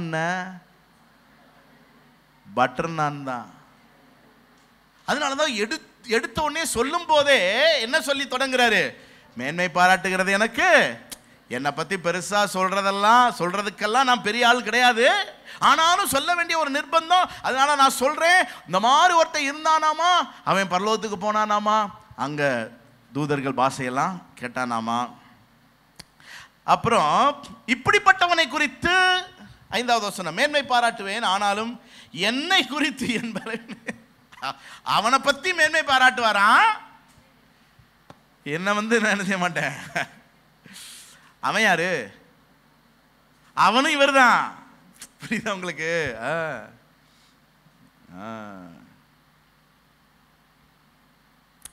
அவனும் இவர் தான். ஆனால் அவர் சொல்கிறாரு எந்த அளவுக்கு தன்னை தாழ்த்துறாருங்கிறத கொஞ்சம் யோசித்து பாருங்க. புரியுதா? ஆமாம், சரி. என்ன சொல்றாரு? என் பலவீனங்களிலே அன்றி வேறொன்றிலும் மேன்மை பாராட்ட மாட்டேன். அப்ப என்னை பத்தி பெருசா சொல்லணும்னா, அவனை பத்தி பெருசா சொல்லணும்னா என்ன சொல்லலாம்? அவன் பரலோகம் வரைக்கும் போனான் சொல்லலாம். ஆனா என்னை பத்தி சொல்லணும்னா என்கிட்ட இருக்கிற தலைவலியை மட்டும்தான் என்ன செய்ய முடியும்? பெருசா சொல்ல முடியும். எப்படி எப்படி டிஸ்கிரைப் பண்றாரு பாருங்களேன். நம்ம என்ன சொல்றோம்? தலைவலியை விட்டுறோம். அப்புறம் வேற எதையும் சொல்லணும். சரி, சத்தியமானதை பேசுகிறேன், நான் மேன்மை பாராட்ட மனதாக இருந்தாலும் நான் புத்தியினன் அல்ல. புரியுதா? புரியுதா உங்களுக்கு? அது வார்த்தைகள் புரியுதா? அதாவது நான் மேன்மை பாராட்ட, அதாவது எனக்கு என்னை பற்றி பெருசாக பேசணும்னு தோணுது, ஆனால் நான் பேசுகிற அளவுக்கு முட்டாள் கிடையாதுங்கிறாரு. அப்போ தன்னை பற்றி பெருசாக பேசுகிறவங்களாம் யாரு? விளங்குனா சரிதான். என்ன பவுலப்போஸ்தலனுக்கு அந்த அந்த தெய்வீகம் தெரியுதுங்க. நிறைய நேரம் நம்மெல்லாம் பேசி பேசி தான் என்ன செய்கிறோம்? அடி வாங்குறோம். என்ன? தன்னை உயர்த்துகிறவன் எவனும் தாழ்த்தப்படுவான். விடுதலுக்கு முன்னானது மனமேட்டிமை. நான் ஏறுவேன்னா ஏறவே முடியாத அளவுக்கு ஆண்டவர் பாதாளத்தை என்ன செஞ்சிட்டாரு. இதெல்லாம் பவுலுக்கு தெரிஞ்சதுனால தான் அவர் தன்னை மகிமைப்படுத்துறதுக்கு பவுல்கிட்ட நிறையா இருக்குதுங்க. ஆனால் அவர் என்ன சொல்கிறாருன்னா, அதெல்லாம் சொல்லி என்ன பெருமை பேசுகிற அளவுக்கு நான் முட்டாள் கிடையாது. அப்புறம் 7வது வசனம் பாருங்க. அன்றியும் எனக்கு வெளிப்படுத்தப்பட்டவைகளுக்குரிய மேன்மை நிமித்தம் நான் என்னை உயர்த்தாதபடிக்கு என் மாம்சத்திலே ஒரு முள் கொடுக்கப்பட்டிருக்கேன். அதாவது என்னுடைய மேன்மை வெளியே தெரியாது. ஏன்னா தெரியாமல் கூட நான் என்ன செஞ்சிடக்கூடாது, பேசிடக்கூடாதுங்கிறக்காக என் மாம்சத்திலேயே கர்த்தர் ஒரு முள்ளை வச்சிருக்கிறாரு. அது என்னை குட்டும் சாத்தானுடைய தூதனா இருக்கிறது. அதை என்னை விட்டு நீங்கும்படிக்கு 3 தரம் கர்த்தரிடத்தில் விண்ணப்பம் பண்ணி கொண்டேன். பவுல்லாம் 3 தடவை ஜெபம் பண்ணணுமா? ஒரே தடவையிலேயே போன்னா போயிடும். ஆனால் இவர் 3 தடவை வேண்டிக் கொண்டாராம். ஆண்டவர் என்ன சொன்னாராம்? என் கிருபை உனக்கு போதும், பலவீனத்தில் என் பலன் பூரணமாய் விளங்கும். அப்படின்னா என்ன அர்த்தம்? அதை நான் எடுக்க மாட்டேன்னு அர்த்தம். அந்த நோயை நான் உன்னை விட்டு நீக்க மாட்டேன், அந்த முள்ளு அப்படியே தான் இருக்கும்னு அர்த்தம். ஆகையால் கிறிஸ்துவின் வல்லமை என் மேல் தங்கும்படி என் பலவீனங்களை குறித்து அந்தபடி நான் பலவீனமாக இருக்கும் போதே பலமுள்ளவனாக இருக்கிறேன். பாருங்க. So what to you understand? என்ன புரிஞ்சுது உங்களுக்கு? நம்மளுக்கு ஆண்டவர் ஏதாவது ஒரு மேன்மையை கொடுக்குறாருன்னா கூடவே சேர்ந்து ஒரு முள்ளை என்ன செய்வார்? கொடுப்பார். எத்தனை பேருக்கு மேன்மை வேண்டும்? ஒரு அல்லேலூயா சொல்லுங்க பார்க்கலாம். போகும்போது முள் இருக்குது, போய் ஆளுக்கு ஒரு முள்ளை வாங்கிட்டு போங்க. ஏன்னா நம்ம மனுஷன். பவுலப்போஸ்தலன் எவ்வளோ தெய்வீகமானவர். அவரே சொல்கிறாரு, நான் தெரியாமல் கூட நான் என்னை உயர்த்தாதபடிக்கு எனக்கு அளிக்கப்பட்ட மேன்மை நிமித்தம் நான் என்னை உயர்த்தாதபடிக்கு எனக்கு ஒரு முள் கொடுக்கப்பட்டிருக்கிறது. அது என்னை என்ன செஞ்சுக்கிட்டே இருக்கும்? கொட்டிக்கிட்டே இருக்கும், கொட்டிக்கிட்டே இருக்கும். இவ்வளோ பெரிய பெரிய பரிசுத்தவான்கள்லாம் இருந்திருக்கிறாங்க. எல்லாருக்குமே பலவீனங்கள் இருந்திருக்கு. டிஜிஎஸ் தினகரன் எல்லாருக்கும் ஜெபம் பண்ணுவார், எல்லா வியாதியும் சுகமாகும். ஆனால் அவருக்கு சரீரம் முழுசும் அவ்வளவும் பஞ்சர். ஹார்ட்டு பஞ்சர், நுரையீரல் பஞ்சர், ஈரல் பஞ்சர், கல்லீரல் puncture, stomach puncture, kidney puncture, வேற ஒன்றும் இல்லை, அவ்வளோ பஞ்சர். பாருங்க. ஸ்மித் விக்கிள்ஸ்வொர்த் அவர் 13 பேரை உயிரோடு எழுப்பினவர். தன்னுடைய சொந்த மனைவி உட்பட 13 பேரை அவர் உயிரோடு எழுப்பினவர். பயங்கரமாக விசுவாசத்தில் கேன்சர் கட்டியெல்லாம் குத்தியே உடைப்பார். அவர் ஒரு மாதிரி முரட்டுத்தனமான பிரசங்கியார். வயிற்று வலின்னு வந்தீங்கன்னா மேலே கீழெல்லாம் தொடமாட்டார், ஒரே குத்து வயிற்றுல. ஆனால் வியாதி என்ன செஞ்சிடும்? சுகமாயிரும், ஓடிடும். அந்த அளவுக்கு அவ்வளோ விசுவாசத்தில் வீரர். ஆனால் அவருக்கு இந்த ஸ்டோன் ப்ராப்ளம் கடைசி வரைக்கும் இருந்துச்சாங்க. துடிச்சிருவாராம். அந்த காலத்தில் அதுக்கெல்லாம் மருத்துவமும் கிடையாதுல்ல. இப்போ தான் என்னத்தையோ போடுறாங்க. அப்போல்லாம் ஸ்கேன் எதுவுமே கிடையாது. அவருக்கு தனக்கு ஸ்டோன் தாங்கிறதும் தெரியாது. பயங்கரமாக வலிக்கும், ஏதோ ஒரு மாதிரி துடிப்பாராம். கொஞ்ச நேரம் கழித்து ஸ்டேஜில் பிரசங்கம் பண்ணுவாராம். அந்த பலவீனத்தோடையே தான் கடைசி வரைக்கும் வாழ்ந்ததாக சொல்கிறாங்க. ஸோ இப்படி ஏன் அப்படின்னா, நம்ம மனுஷன் தானே, நம்ம உயிரோட மக்கள் எழுப்புறோன்னொடனே மக்கள்லாம் என்ன நினச்சிக்கிடுவாங்க, நம்மளை கடவுள்னு நினச்சிக்கிடுவாங்கல்ல. என்ன பவுல் அப்போஸ்தலன் அதில் ரொம்ப தெளிவாக இருந்தால், ஒரு இடத்துல இவருக்கு மாலை போட்டாங்க. மாலை போட்டு இவர் காலில் விழுந்து எல்லாம் வணங்குனாங்க. தூதர்கள் வந்திருக்கிறாங்க அப்படின்னு சொல்லி எல்லாம் வணங்குனாங்க. இவங்க சொன்னாங்க, ஏப்பா தயவுசெய்து அப்படி மட்டும் என்ன செய்யாதீங்க, நாங்களும் உங்களை போல மனுஷர் தான் கல்லறிஞ்சு ஒரே கொள்ளுவிட்டாங்க. அப்போ அவங்க ரொம்ப தெளிவாக இருந்தாங்க. ஒருத்தன் காலில் விழுறான் அப்படின்னோடனே அவங்களுக்கு தங்களை தெய்வமாக என்ன செய்யலை காட்ட இவங்களுக்கு மனசு இல்லை. என்ன நாங்கள் தெய்வம் கிடையாது, ஆனால் தெய்வீக வல்லமை எங்கள்கிட்ட என்ன செய்யுது இருக்கு, அதனால் நாங்கள் எங்களை உயர்த்தாதபடிக்கு எங்களுக்கு ஒரு முள் கொடுக்கப்பட்டிருக்கிறது. அப்படி சிலருடைய மேன்மைக்கு, ஏன்னா அந்த முள் இருக்கிறத போய் தான் அந்த மேன்மை கடைசி வரைக்கும் இருக்குது. ஒருவேளை அந்த முள் இல்லை, நான் என்னை மேன்மைப்படுத்தி என்னை பெருமைப்படுத்தி என்னை குறித்து ரொம்ப உயர்த்திட்டேன்னா அந்த மேன்மையை கர்த்தர் என்னை விட்டு என்ன செஞ்சிருவாரு, எடுத்து போட்டு என்னை தாழ்மையில தள்ளிடுவாரு. அதனால சிலருடைய வாழ்க்கையில் அப்படி இருக்கும். ஒருவேளை உங்களை நீங்களே சோதிச்சு பாருங்க. ஆண்டவர் சில நேரம் நம்மகிட்ட இருக்கிற சில மேன்மையை குறித்து நாம் மேன்மை பாராட்டாதபடிக்கு அந்த முள்ளை வச்சிருப்பார். அப்போ ஆண்டவர் என்ன சொல்வார்னா, என் கிருபை உனக்கு போதும். அந்த கிருபையை பெற்றுக்கொள்ள நம்ம என்ன செய்யணும்? புலம்பல் 3வது அதிகாரம் 22வது வசனம் சொல்லுது, காலைதோறும் அவருடைய கிருபைகள் புதியதாக இருக்கிறது. காலையிலேயே போய் ஆண்டவர்கிட்ட என்ன செய்யணும்? கிருபை கேட்கணுங்க. இந்த கிட்னி ஃபெயிலியர்காரங்க என்ன செய்யணும் தெரியாதா? டயாலிசிஸ் பண்ணணும், ரத்த சுத்திகரிப்பு செய்யணும்ல. அது மாதிரி இந்த மாதிரி கேட்டகரியில் வியாதிப்பட்டவங்க என்ன செய்யணும்? டெய்லி காலையில் போய் ஆண்டவர்கிட்ட கிருபை தாங்கப்பா அப்படின்னு என்ன செய்யணும்?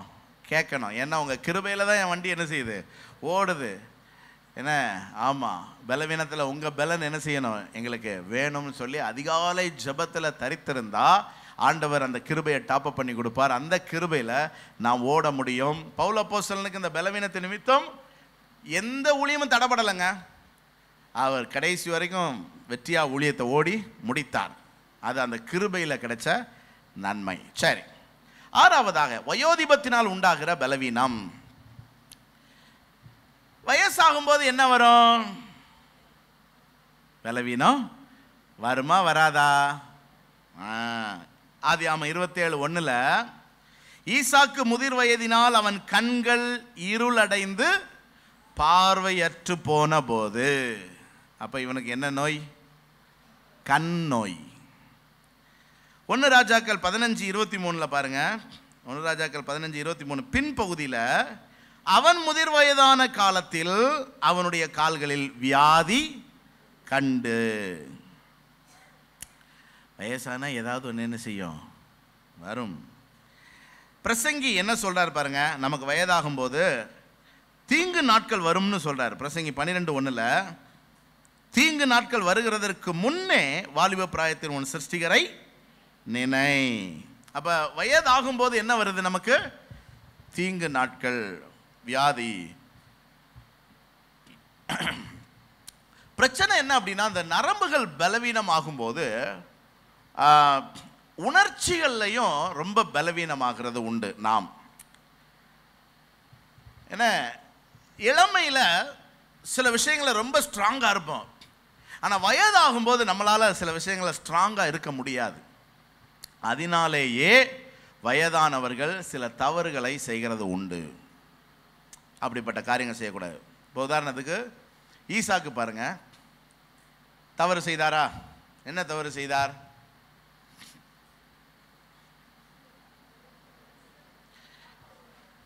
மான்கறி வேணும்னார். ஒருத்தன் கொண்டு வந்தான். மான்கறின்னு கண்ணுமுக்கு தெரியாம ஆசீர்வதிச்சிட்டார். என்ன சந்தேகம் வருது? கைகளோ ஏசாவின் கைகள், சத்தமோ யாக்கோபின் சத்தம்னு என்ன வருது? சந்தேகம் வருது. ஆனாலும் எது இப்ப முக்கியம்? மான்கறி முக்கியம் அமைச்சரே. ஆகவே அதை நாம் என்ன செய்ய முடியாது இப்பொழுது. மற்ற காரியங்களை சிந்திக்க வேண்டாம், சாப்பிடும். ஆசீர்வதிச்சிட்டார். தப்பு நடந்து போச்சா? ஆசா நம்ம காலில் வியாதி கண்டான்னு பார்க்குறோம்ல, இவன் ரொம்ப நல்லவன், ரொம்ப நல்லவன், ரொம்ப தேவனை நேசித்தவன், தேவனை நம்பினவன், தேவனை நம்பி யுத்தங்களை செய்து ஜெயித்தவன். ஆனால் காலில் வியாதி கண்ட போது ஆசா தேவனை அல்ல பரிகாரிகளையே தேடினான். இந்த பலவீனம் எங்கே வருது அப்படின்னா அந்த வயோதிபத்தினால வருது. அந்த உணர்ச்சிகளில் பலவீனமாகும் போது, அந்த தாங்குகிற திறன், சகிப்புத்தன்மை இதெல்லாம் குறையும் போது ஏற்படுகிற பலவீனம் இதெல்லாம். மோசே முதல் தடவை ஆண்டவர் என்ன செய்ய சொன்னார்? பேச சொன்னார். அப்போ அவன் கொஞ்சம் கெதியாக இருந்தான். ஆனால் அந்த இஸ்ரவேல் ஜனங்கள் போட்டு அவனை வறுத்து எடுத்ததில் இவனுக்கும் வயசாகுதா, 120 வயசு ஆகும்போது இவனுக்கு பலவீனமாகி போச்சு. அதனால் இப்போ போய் பேசு அப்படின்னாரு. ஒற்றை அடி வச்சுட்டான். யாரையும் அடிச்சிட்டான். யார் அடித்தான்னு தெரியாதா? கண்மலையாகிய கிறிஸ்துவை முதல்ல அடித்தது யாரு? மோசே. அப்புறம் ஏன்டா அடிச்ச அப்படின்னா, முடியலை ஆண்டவரே, 40 வயசில் ஊழியத்துக்கு வர்றேன்னு ஒழுங்காக கூப்பிட்டுருந்தீங்கன்னா நான் உங்களை அடிக்கிற பதில் இவங்க ஒவ்வொருத்தனையும் கூப்பிட்டு என்ன செஞ்சுருப்பேன், அடிச்சு விட்டுருந்துருப்பேன். இப்போ 80 வயசில் ஊழியத்துக்கு கூப்பிட்டு இப்போ 120 வயசு ஆகுது, இன்னும் நீங்கள் பேசுன்னா எங்கே பேச? அதனால தான் முடியாமல் அடிச்சுட்டேன். முடிஞ்சு அடிச்சியோ முடியாமல் அடிச்சியோ, அடித்தது தப்பு தானே. ஆமாம், இப்போ என்ன செய்யணும்? மலைக்கு மேலே ஏறு, உன்னை தூக்கிட்டு நான் போகிறேன், இந்தா வர்றேன், உன்னை நான் கானான் தேசத்துக்குள்ள பிரவேசிக்க விட மாட்டேன். வேண்டாம் ஆண்டவரே, வேண்டாம். பாருங்களேன், இந்த வயசாகும் போது நிறையா இதை நம்ம விட்டு கொடுக்குறோம் பார்த்தீங்களா? ஏய், கானான் தேசத்துக்குள்ள நீ ஜனங்களை கூட்டு போக வேண்டாமா?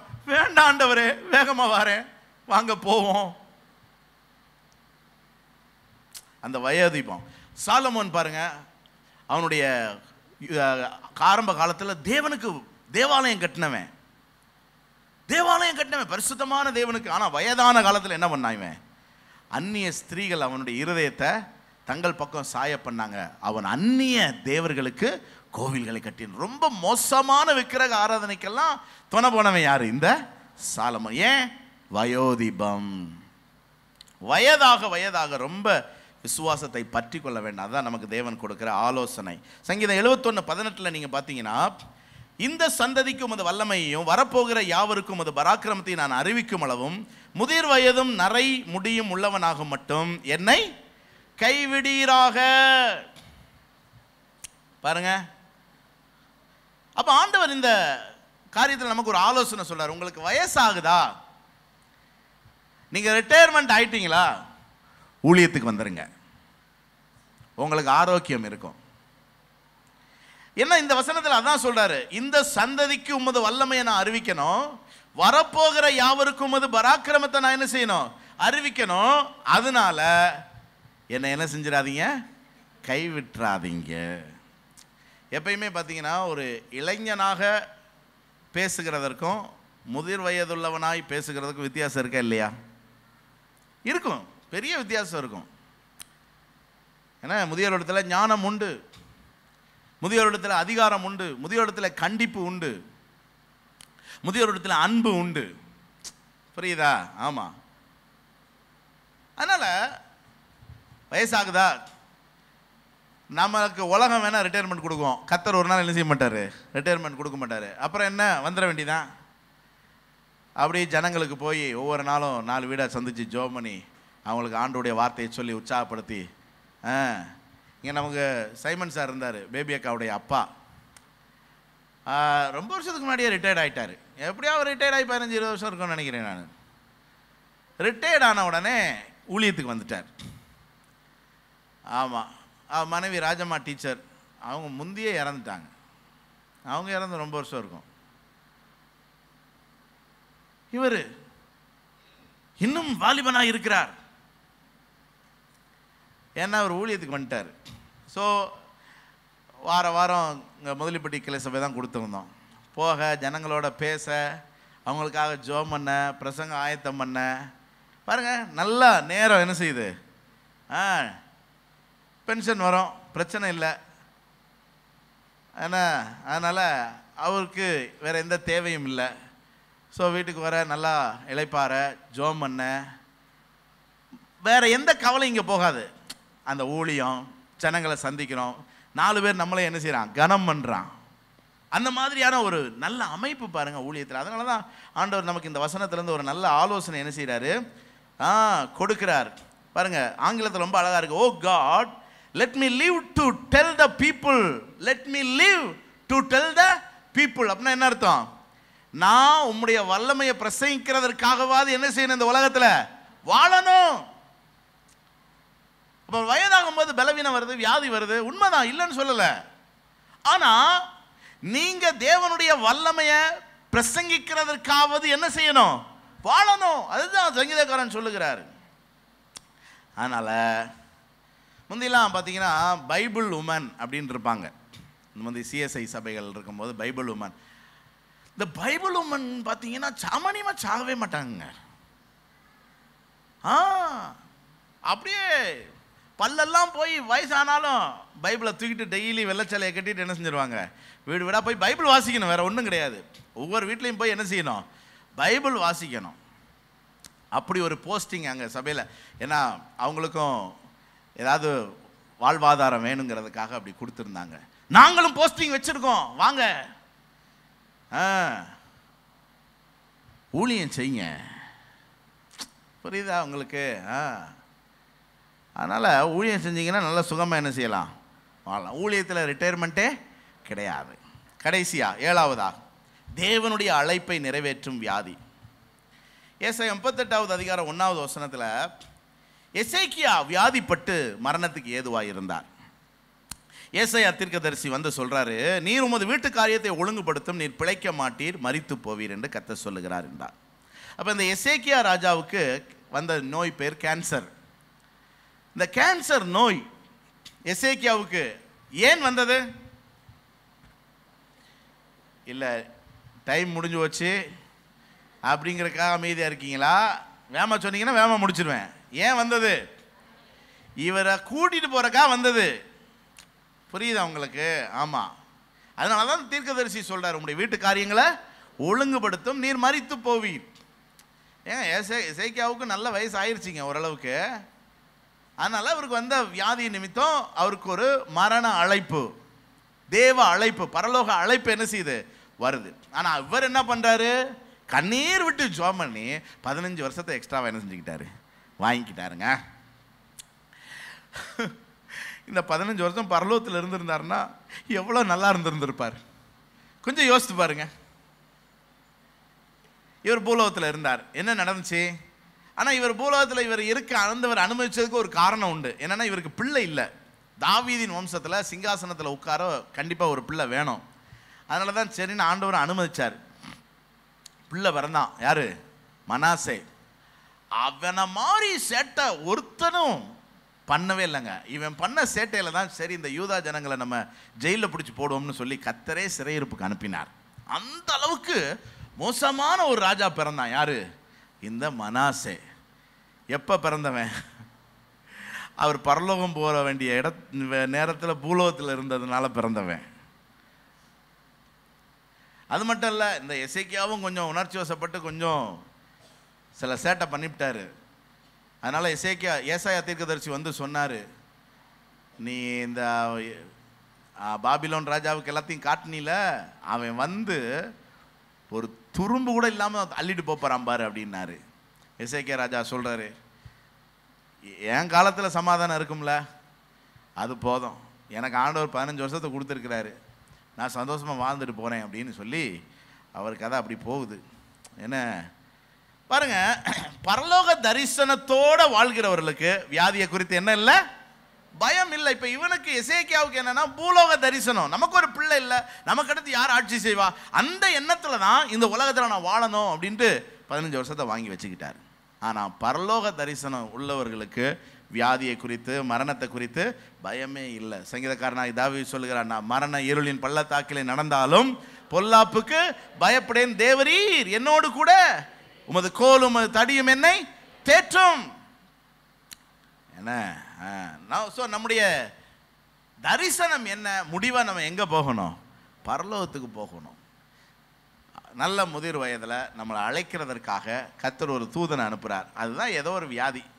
பாருங்க, சிலருக்கு திடீர்னு மரணம் சம்பவிச்சிடும், சடுதியான மரணம். சிலருக்கு அந்த நோய் அப்படி இழுக்கும், அவங்கள ரொம்ப வருத்தப்படுத்தும்.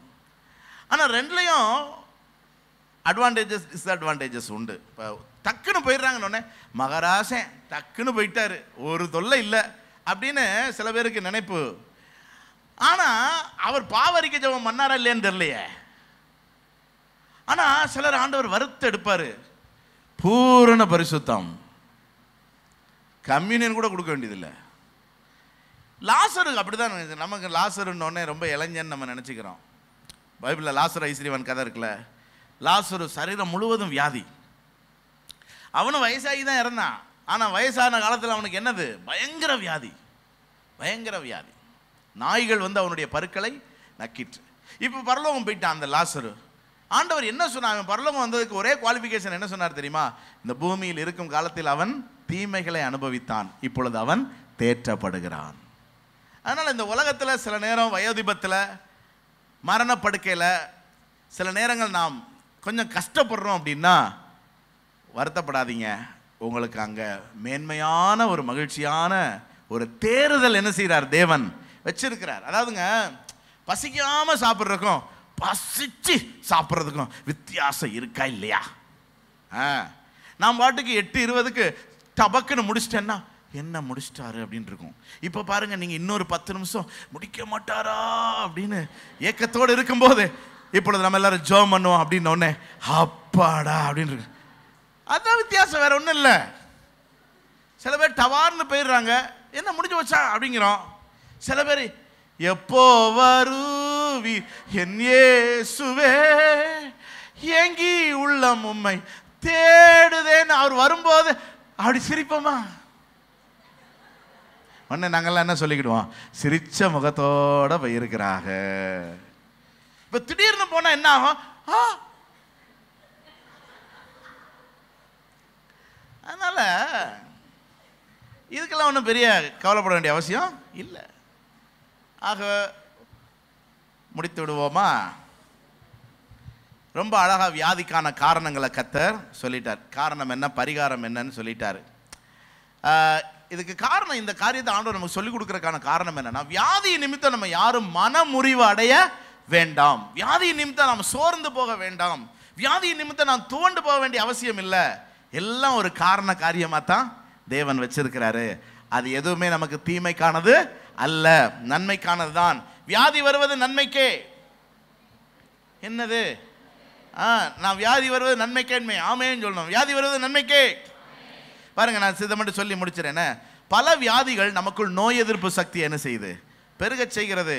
நன்மைக்கு தானே. வியாதிகள் வரும்போது நம்மை நாமே சோதித்து பார்க்கிறோம். என்ன பாருங்க, எந்த சோதனைக்கும் போகாதவங்க திடீர்னு இறந்து போயிடுவாங்க தெரியுமா உங்களுக்கு? கேட்டால் நல்லா தான் இருந்தார். சில பேர் பாருங்க, ஊன்னொடனே ஆஸ்பத்திரிக்கு போவான், அவன் இருந்துக்கிட்டே இருப்பான். என்னன்னா அப்பப்போ டாக்டர்கிட்ட போய் செக் பண்ணுறதுனால டாக்டர் இதுக்கு ஒரு செக், காய்ச்சல்னு போவான், டாக்டர் வேற ஒரு பிரச்சனை சொல்லுவார், எப்படியோ சால்வ் ஆயிரும். அதனால் அடிக்கடி வியாதி வர்றது நன்மைக்கே. வியாதிகள் நம்மை சுற்றி இருப்பவர்கள் எப்படிப்பட்டவர்கள் என்பதை அறிய வைக்கிறது. நம்ம வியாதி வந்ததுக்கப்புறம் தான் நம்ம கூட இருக்கிற புருஷன் உண்மையாக நம்மளை நேசிக்கிறாரா, அல்லது பிள்ளைகள்லாம் உண்மையாகவே நம்ம மேலே கன்சர்னாக இருக்கா, அல்லது நம்ம சொத்து மேலே தான் கண்ணாக இருக்காங்கிறது நமக்கு நல்லா என்ன செஞ்சிடும். ஆண்டவர் எல்லாம் காரண காரியமாக தான் செய்கிறாரு. பாருங்க, வியாதி நம்முடைய விசுவாசத்தின் அளவை நமக்கு காண்பிக்கிறது. என்ன, நம்ம இன்னும் விசுவாசத்தில் வளரணுமா, பெருகணுமா அப்படிலாம். அது மாதிரி வியாதி மற்றவர்களுடைய கவனிப்பை நமக்கு பெற்று தருகிறது. பாருங்க, வியாதி வந்தோடனே நம்மளை எல்லாரும் கவனிக்கிறாங்களா? என்னக்கா ஏதாவது நாட்டுக்கோழி குழம்பு வச்சு தரவா? இதுக்கே வியாதி வரலாமியா? 4 பேர் நம்மளை விசாரிப்பான். என்ன உங்களுக்கு சோம் இல்லையாம்ல, என்னாச்சு?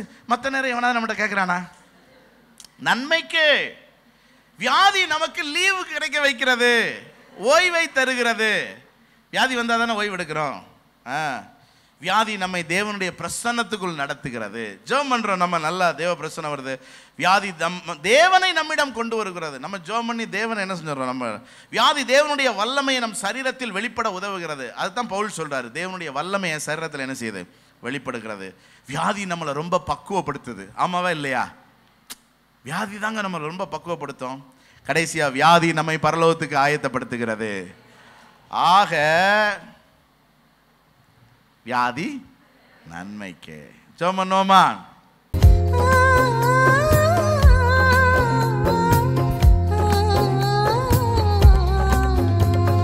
சின்னவனா